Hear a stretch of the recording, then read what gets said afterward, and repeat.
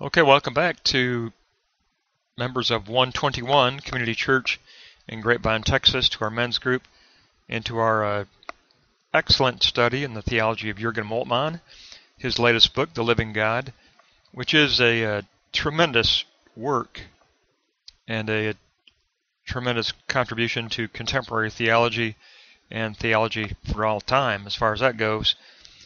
We've had a great look already at the attributes of God and the new way that Jurgen Moltmann wanted to approach the attributes of God by abbreviating them under the generic overarching attribute of henosis.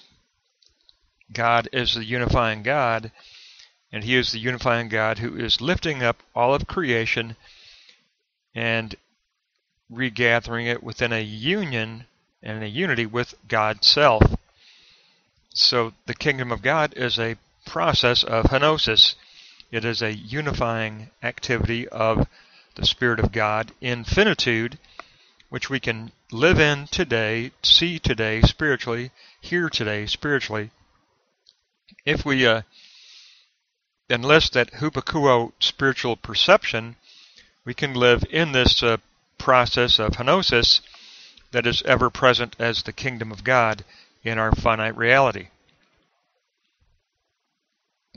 That took up the first half of the book, and then we had a major shift into discipleship and the attention to the fullness of life and discipleship and what that means.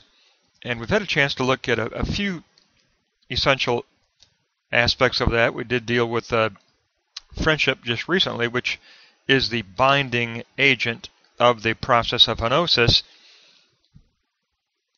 And before we jump into the next major point of teaching, Professor Moltmann gives us a brief little synopsis about what discipleship is not. He wants to deal with what has become prevalent today, and that's kind of a turn toward Buddhism, which is kind of unusual, but it's a kind of a westernized version of Buddhism, which has become prevalent.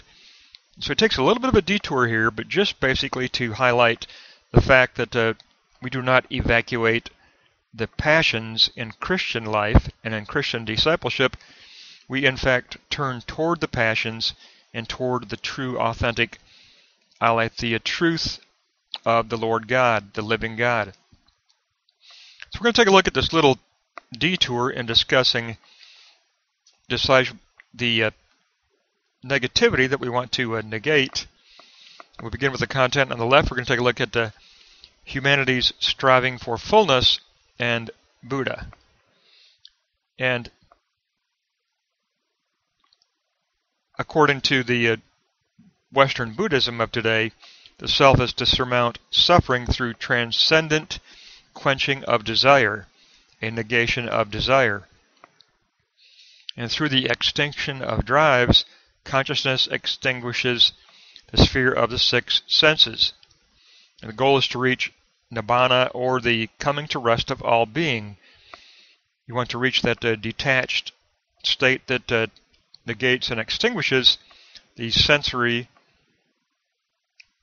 drives and desires, and reach that goal of coming to rest of all being. Release means the extinction of the passion for life. But selfless compassion can go hand in hand with the extinction of desire. So the extinction of desire can still include empathy and compassion on the part of the individual.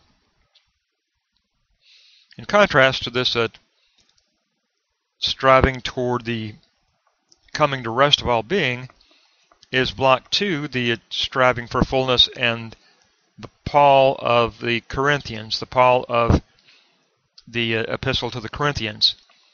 Believers in Corinth were more concerned about self-love and self-praise, but true divine love lifts people out of themselves and creates the forgetting of ego. Self-seeking love must transition, according to Paul, to pleasure in the other. Self-seeking love is a desire of the will that leaves the ego remaining solitary but the desire for union with the other makes love into creative love. And that principle of equality that says like seeks like is overcome and negated. And in Christian love, the self is prepared for suffering for the sake of the other, for the sake of the one who is unlike the self, willing to go out in this preparedness to suffer and bear the cross of Christ for the kingdom. Then if we take a look at the third block, we're going to look at the striving for fullness and the false synthesis, says Moltmann, where Western Buddhism gets synthesized with Christianity, and you get kind of this aesthetic spirituality, which is a false Christian perspective and a false Christian identity. And this grew out of a false metaphysic of substance. The soul was perceived as eternal and the body as transitory. Platonic dualism resulted between the body and the soul was characterized as absent of all passions. Moltmann says in note 5 here that there's a necessity for some corrective teaching. For Paul, the believer becomes a new creation, and the believer already lives in this new creation. And instead of an ascetic apathy, the believer overcomes the world of sark's flesh through participation in the divine passion. We don't turn away from passion, we actually participate in the divine passion. It is a love that is understood as God's joy of finding, as Professor Moltmann told us earlier, because we have been laid hold of in the love of the Lord Jesus Christ. So we have been sought out and found by a seeking and a finding God, a seeking and a finding subject, God as subject, transcendence as subject. He gives us seeking, finding God. And He draws us to the Son, and then through the word of the rhema voice of the Son, then we are drawn to the moment of faith and salvation.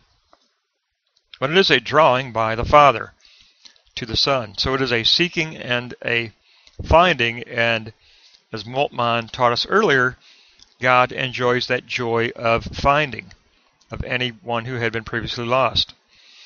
And furthermore, we are to participate in this love by practicing and participating in forgiveness. So it's basically a synopsis of what Professor Moltmann has. If any of you are familiar with his earlier work, of course we know that all of his work has emphasized the passivity of God, the suffering God, and of course his second major work, The Crucified God, certainly drew attention to this.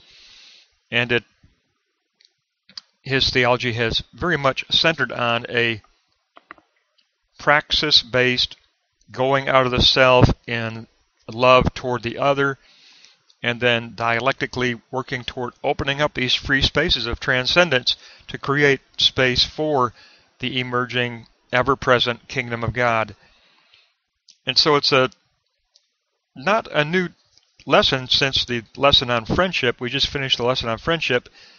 But before he gets into the next teaching, he has this slight detour to just point out that we most certainly want to negate the westernized Buddhism that has emerged in Western culture today. There seems to be a real upward swing toward this Western Buddhism, but that position is antithetical to the Christian willingness to suffer and absolutely is in contrast with what it would mean to follow Christ and to bear our cross as followers of Christ. So it's a clarification. It's not going to be anything new to anyone who is familiar with Jurgen Moltmann's theology.